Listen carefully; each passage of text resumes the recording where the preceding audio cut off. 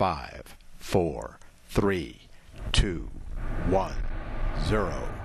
And liftoff. We've had a cutoff. Liftoff did not occur. We've had a launch abort. Thermal count launch abort. We've had a launch abort standing thermal by. count sequence have not already aborted. Verify the flight computers are not startup. We did not get confirmation from the first motion sensor that liftoff occurred. BC, verify the flight computer is not in startup. Flight computer is not in startup. Flight computer is not in startup. If fire present at the launch mount. Copy. OSM, verify you're ready to safely FTS.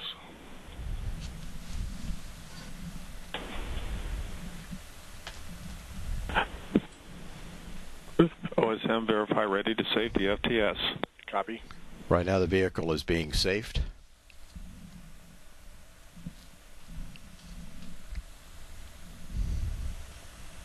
The ignition sequence had started, but there was a cutoff.